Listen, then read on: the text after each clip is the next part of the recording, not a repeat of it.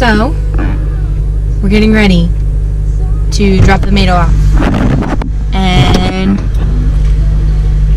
go get our RV. I'm nervous.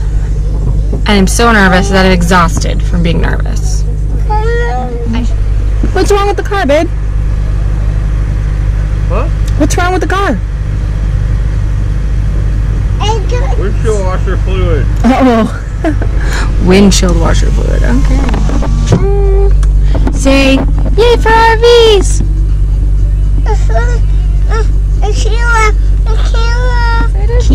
I'm kind of anxious. You're anxious? Yeah. I'm not really anxious. You know me and my instant buyer's remorse. Yeah.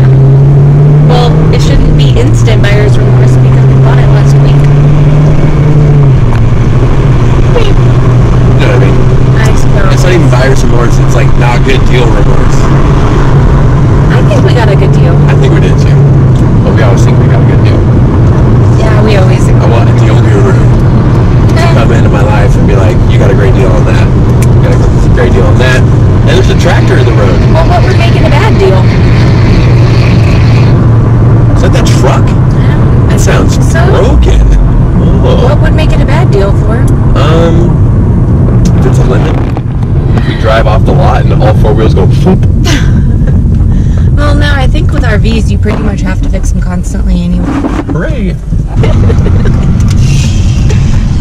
Oh.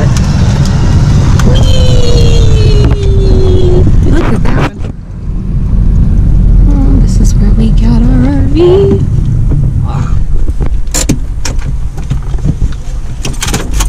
Let's do it. So, we went to get the RV. She was like, no idea what you're doing here. Let me go check on it. The dude in the back was like, no, it's not done. Random screams were heard in the back. She comes back up and said 15 minutes. And we're like, cool, 15 minutes. And she's like, how about 30? And we're like, cool. So now we're getting some food. I'm a talker. You're the talker? You're like, I have butterflies. We're just sitting here in RV purgatory. I don't have RV keys in my hand. I can't see it outside. It's 37 feet. We're going to be able to see where 33? 33. I don't know, actually, because I don't even know what model it is. It's massive. We don't have it. And I'm hungry. And I don't have an RV. And once that task is complete, I'll feel much better. That's it. That's all I got. That's all I got. Thanks for recording. That's all I did. Yeah. I got facial hair and it's terrible. Deep shape. There's our big old rig.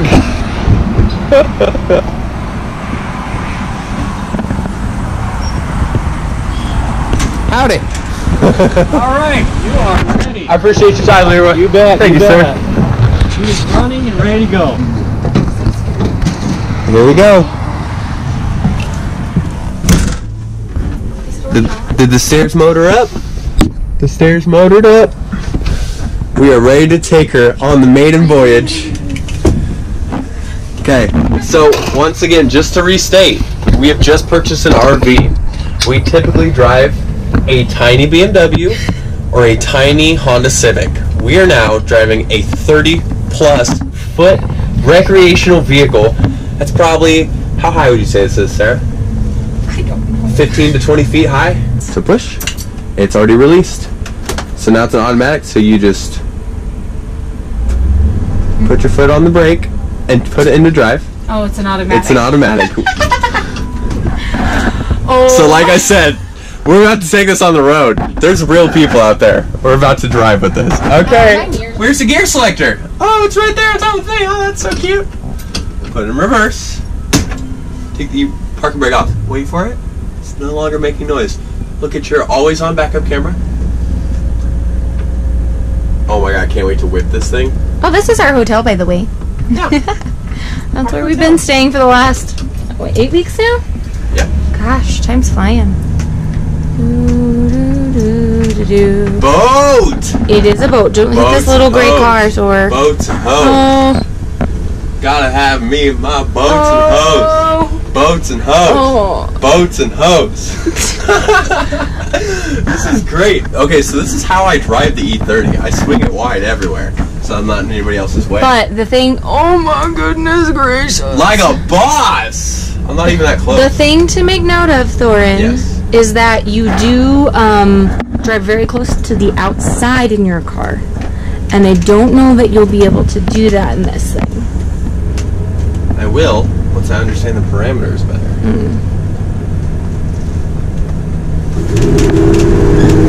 Okay. Stuff's flying around. Floored! Okay. I turned on the fridge last night, and apparently I didn't really turn on the fridge.